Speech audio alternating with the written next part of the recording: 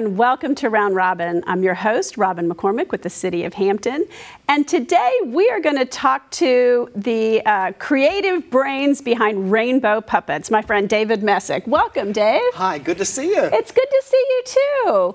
How long have you been doing rainbow puppets? Because I've known a few of your other iterations in your life. Sure. We started doing shows in Hampton over 40 years ago. The very first performance we ever did was at the Hampton Main Library. It was a production of Jack and the Beanstalk. I was in high school at the time. Oh, good, because I was going to say, you don't look that old, Dave. Oh, thank you. And so the librarian was kind enough to allow us to produce a performance. It was a marionette show, so we used string puppets then, which we don't use as much anymore.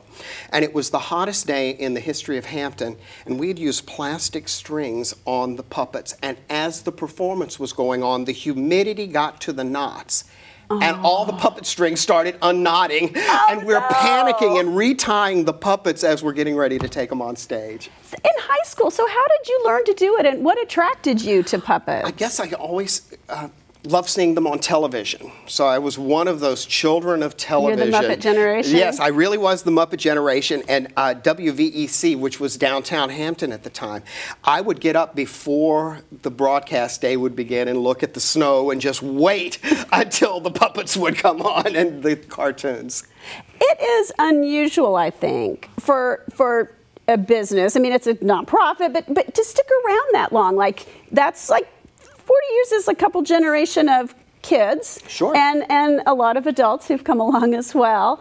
How do you keep it fresh? How do you stay connected to what's going on? There's just so much history in the area. This particular show is filled with history. So there's always a great history story to tell. And there's so many amazing animals to tell stories about. So it's really easy. Well, you've done a lot that keeps it educational. And sometimes, no offense, when grown-ups try to be educational to kids, they talk down to kids or they make it boring. You don't. How do you do that? I teach a seminar on that, and it's called Entertain First. What's really important is to sit with a historian and say, if I can only tell you one thing about Mary Peake, what do I tell? Not 5 million things. Right. I'm going to tell you the one really interesting thing and get you so excited that you'll then go to the library and pick up a book and learn more. So it's, you don't want to create death by data, okay? Yeah. What you want is, manatees are an interesting creature, and did you know that pirates thought that they were really living mermaids? Great story. Or another one about pirates, why did they wear the eye patch? It's not because they're missing an eye. It's so that they could have night vision and have vision when they would go down underneath the ship and it's dark down there, they could see in the dark. Hey, see? That's cool stuff. It is, yeah. So, a lot of what you've done has been through the schools, through young audiences, getting those elementary school bookings. But you've changed, though. Like, this is your full-time job now. And for a long time, you and I worked together. Yeah, well, what has happened is businesses all over the country are starting to realize how important literacy is to the communities in which they live. And we have been fortunate that Optima Health came to us and said literacy is a top priority for us. We're trying to find a way to get in front of as many children as possible and teach them that reading is important. And I said, well, I know how to get in front of lots and lots of children. But what we've done, instead of going to parents and saying, parents, we want you to read to your children, we go to the school and present a program called Open a Book, which is filled with stories of famous people who have used literacy to get ahead. People like the Wright brothers, people like Mary Peake, people like Abraham Lincoln. So we do the show, and at the end of the show, we say, well, it's not enough just to talk about opening a book. We want each and every one of you to have a book that you can take home and read to your family. So we flipped it.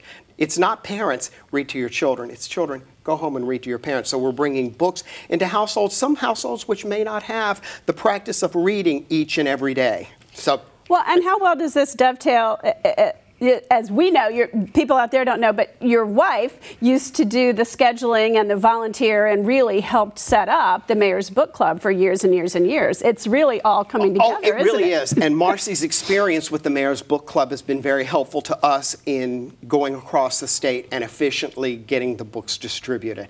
It's not as easy as you might think. You would be no, writing and publishing a book is actually easier than it used to be, but yes. Getting distribution and getting big print is much harder. And some schools don't necessarily know how many students are at school that day. So we'll bring 100 books, and then because they say there are 100 students here, and we find out they have an average daily count. That's right. Yes, I know. I will tell you, and I'm not saying it just because we're on the Hampton channel, going around the state has made me really appreciate the early childhood programs in Hampton. Hampton is fabulous. There are wonderful programs at Moton, and the downtown Hampton development, oh my goodness.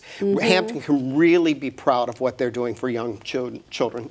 I think so too, and I certainly agree, and thanks to Optima for coming on board, because literacy is the key to everything. It's if you don't get that foundation, you can't go anywhere. That's right. You can't learn, science if you can't read well enough. You can't, grow as a person and develop. It's limiting. And that's two of the things that come up in the show. First of all, the Wright brothers should not have been the first to develop a plane.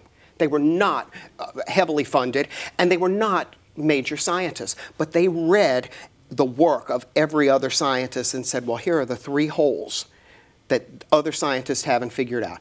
Power, how to power the plane, how to lift it off the ground, and how to control it when you get in the air. So they just focused on those 3 things and ended up flying.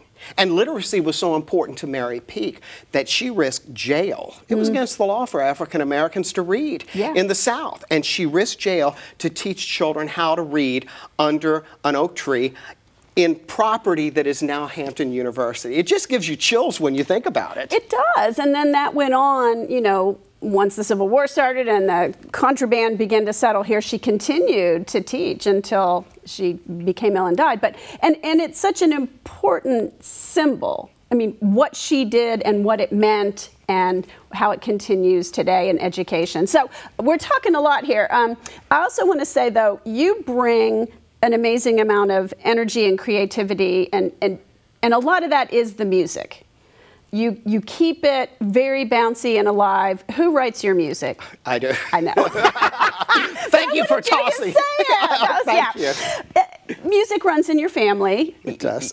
My mother was a music teacher and ironically taught some of the children that are now adults and are doing voices in our show. So it's really exciting to see that. It is, it is such a community, and you are so community based. And I think that's really important that you're in Hampton. I mean, obviously you're regional now, but you're in Hampton. You've been here for 40 years. And is there anything else you want to say? I want to quit talking by and large so we can see the show. But. Right. Well, the one thing I do want to mention is you're going to see Mary Peake in the little sequence that we'll be presenting, and she's one of the Hampton heroes that has recently been honored.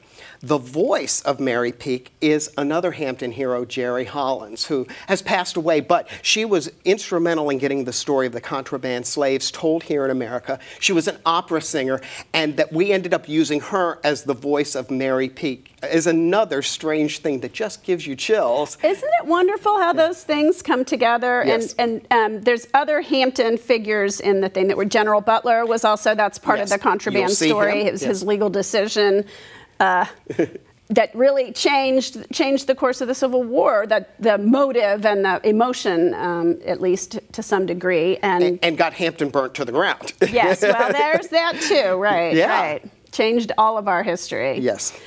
So this is a segment of which of your shows? Because you have so many now. Well, it's a segment that appears, portions of it appear in Open a Book, but portions of it also appear in our Footsteps in History, which is traveling around the area thanks to a grant from York County. So we have just been blessed by both Hampton and Optima and York County to be able to tell these stories. Fabulous. And, we're going to rerun this when you're doing shows in Hampton. I know you're going to be in the elementary schools. That's not something that people can just pop in and see, but it'll be great for our school children. But you do other public performances, and we want people to go. Sure. And I will, before we close, tell my story.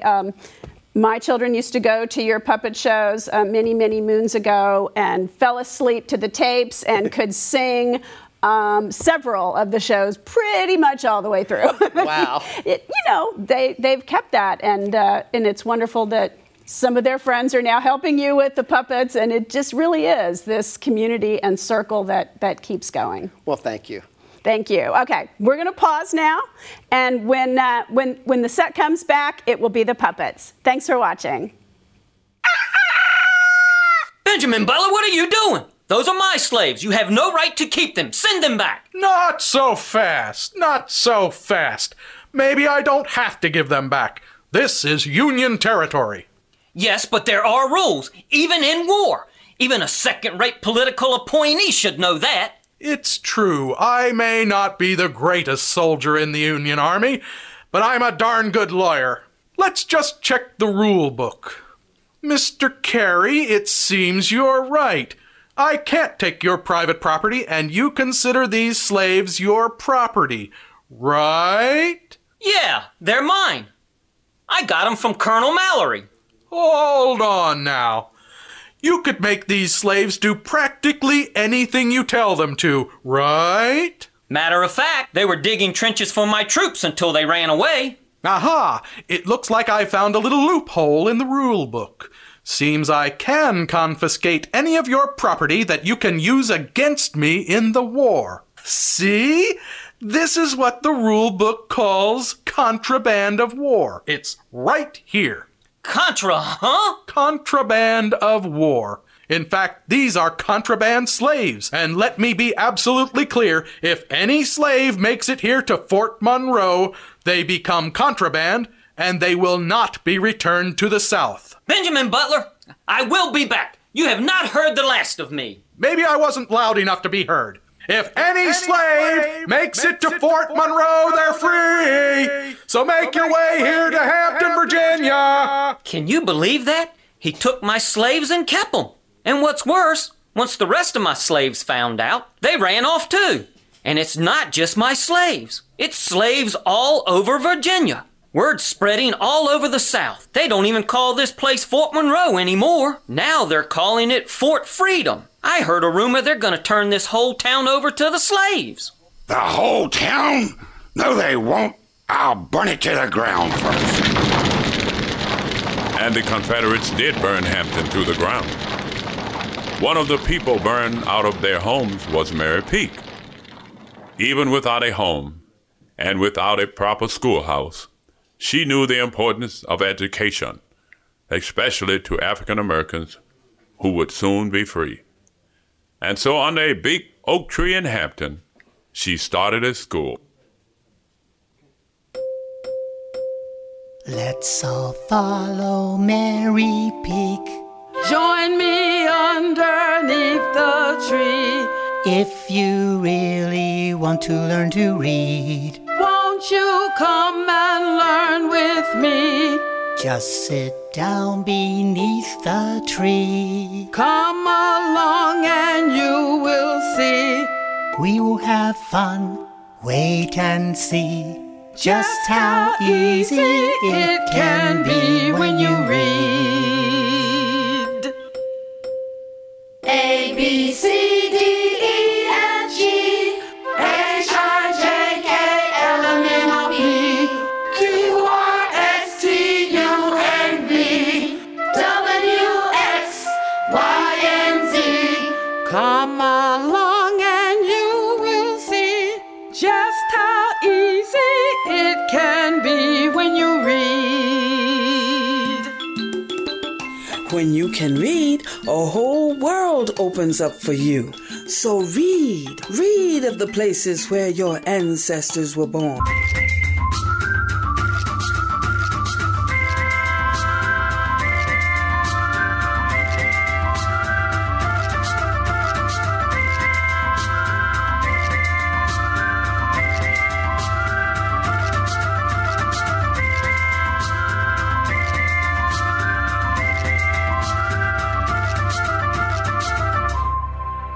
But most of all, read. Learn all you can. Make the most of today so that your future will take you as far as your mind and imagination can dream. Dream of a day when all all people in America, regardless of their race, are free to learn. Now, therefore I, Abraham Lincoln, President of the United States, by virtue of the power in me vested as Commander-in-Chief, do order and declare that all persons held as slaves are, and henceforward, shall be free. The first time those words were read in the South was under the very tree where Mary Peake started her school. How fitting that after the war ended, a great place of learning grew from that very spot. I'm Ezra Hill.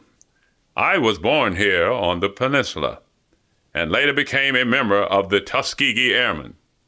Many of my fellow airmen first studied here in Hampton. What Mary Peake believed back then is true today. A good education is the key to a successful future.